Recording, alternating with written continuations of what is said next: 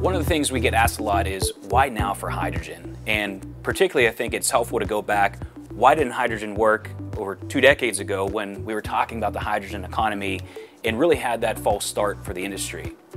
And the fact is where we're at today is fundamentally different than where we were 2 decades ago. First of all, we look at the unprecedented amount of renewable energy that has been installed nationwide in trying to meet different states and even corporations and end user goals for reducing their carbon footprint. And what we've seen materialize there is now a need for new technologies, not just to support the integration of renewables within a day. Everyone's really familiar with this concept of in the middle of a day, solar overproducing energy, and at nighttime when the sun's down, we need batteries to help support there. And of course, that is an important aspect.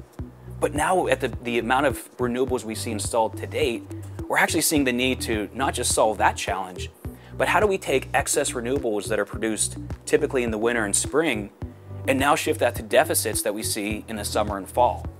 And those are new technologies like hydrogen that will play a very important role in helping to integrate renewables and really meet our zero carbon targets. Another important aspect as we think about hydrogen's role is not just energy storage, but actually as a decarbonized fuel. And maybe what some people don't realize is how much hydrogen is used in a lot of our commodities today. And that ranges from chemicals to plastics to, of course, refining oil products, all the way down to the food we eat. Ammonia is used as a fertilizer and its core feedstock is hydrogen. So if our goal as a society is actually to decarbonize not just power, but across multiple sectors, hydrogen is going to have to play an incredibly important role in helping us to decarbonize power for long duration energy storage and helping us to decarbonize fuels.